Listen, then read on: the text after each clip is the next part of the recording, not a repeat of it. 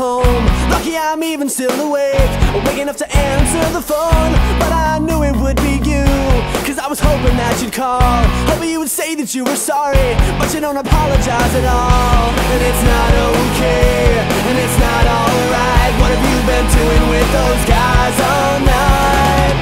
If they're really just friends, why wouldn't you choose me over them? Please don't do this again. Try to give the space you need, end up walking all over me. Please don't do this to me. Oh no, please don't do this to me.